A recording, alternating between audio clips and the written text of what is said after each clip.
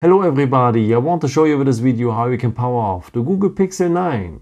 And I think you've realized it already. If you're long pressing here the power button, you wake up Gemini with.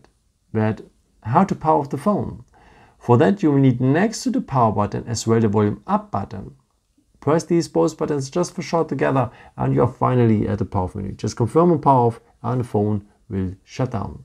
There's a second way to power off the phone. For that, just scroll down here, scroll down a second time, and then you have here as well the power off symbol in the corner. And just confirm on power off and the phone will shut down. But you can set up here the power button as a real power button. Let me show you how this works. So just scroll down here, scroll down a second time, then tap here on the symbol for the settings. Then you need to go to the point System. Here it is.